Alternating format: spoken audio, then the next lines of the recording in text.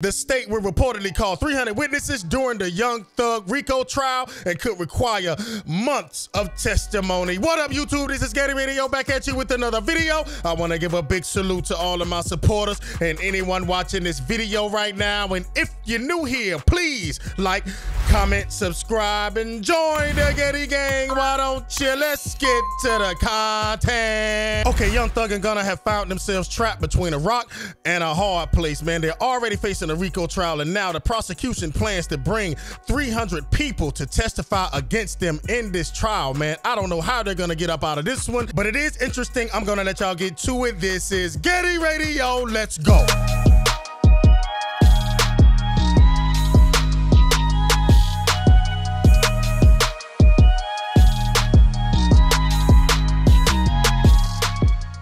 Okay, Young Thug and Gunna are set for the fight of their life, man. They're facing an insurmountable amount of evidence, an insurmountable amount of opposition, as their team has turned against them in the sum of about 300 people. And even some of those people include key players who were actually a part of the crimes and a part of the criminal enterprise that they call YSL. And they're saying that Young Thug is the leader of that gang. And they're also saying that Gunna may have a leadership role or maybe some type of underboss in that organization. Right now, the 88-page grand jury indictment characterizes YSL Young Slime Life as a criminal street gang, and it alleges 182 instances of collective participation in gang activity and criminal conspiracy, citing lyrics, social media posts, and clothing or accessories with slime emblazoned on them as evidence. The grand jury has even hit some of those individuals with charges stemming from attempted armed robbery and murder. Now, I've read that indictment, and there's some very serious charges in that indictment, including a murder that they're trying to tie Young Thug to because they say he rented a vehicle that was used in the homicide, right? But Young Thug's legal team is arguing that the prosecution acquired that evidence illegally, so they're trying to get that piece of evidence thrown out of the trial. I don't know if that's going to work or not. We'll see around trial time if that's presented as evidence or not. Even if they get that piece of evidence thrown out of the trial, man, there's still a lot to work with because this indictment is heavy laden with charges, man. It's really serious. Allegations of murder, allegations of robbery, allegations of attempted robbery, furtherance of a gang. And listen, Young Thug is even charged with trying to attempt to take Lil Wayne's life. Remember, his tour bus got shot up some years back. Y'all do remember that, right? Well, in this indictment, they're saying that Young Thug and YSL had something to do with that attempt on Lil Wayne's life, man. So he's got some things he's got to deal with, and he's probably got some things he's got to answer for when it comes down to this, man. But Young Thug and Gunna has been denied bail multiple times, man. And during one of those bail trials, the judge actually said why he wanted to deny Young Thug bail. Let's listen to what the judge had to say to Young Thug. Let's go. There has been significant proffers about Mr. Williams being a danger to the community. In particular, the state's proffer that they have taken proffers from other gang members and people who are in this particular indictment and they're not in this indictment, that he is the leader of the gang, he is dangerous, and if he crosses them, he'll kill them or their families. Now, if you understood what the judge said, he's pretty much explaining that people are in the indictment and not in the indictment are telling them, do not let Young Thug out of jail, because if he gets out of jail and they do their research and they find out that we're the ones cooperating against Young Thug and YSL, they will send someone to execute us. Pretty much that's what the judge is saying, and that's why the judge